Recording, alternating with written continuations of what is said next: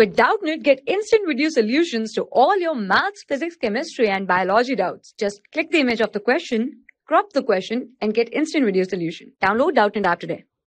Hey student, so the question is, when potassium iodide solution is added to a solution of lead to nitrate in a test tube, a precipitate is obtained. So what's the color of the precipitate? Name the compound precipitated. Write the balanced chemical equation for this reaction. These two type of reaction under which this reaction can be categorized. So let's look over the answer of the question. Now let us write the reaction first. So the reaction is potassium iodide aqueous when react with lead nitrate. Okay, then it will form PbI2 plus KNO3.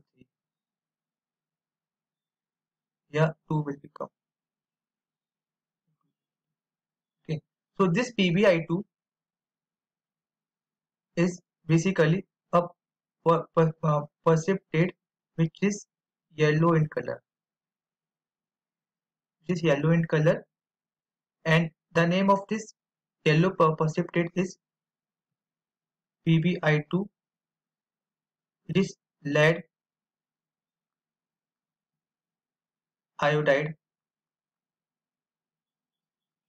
which is a yellow precipitate.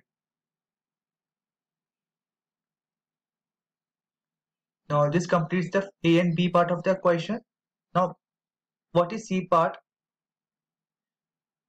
We have to categorize this reaction into two. So this reaction may be categorized under a precipitation reaction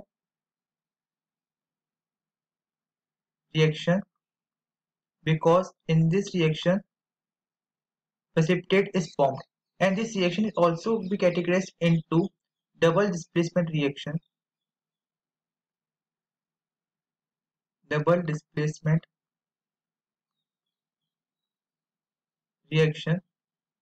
The reason being that is both species are exchanging their parts. For example, potassium is exchanging with nitrate and lead is exchanging with iodine. Okay, so hence this completes the question. Thanks for watching. Have a nice day.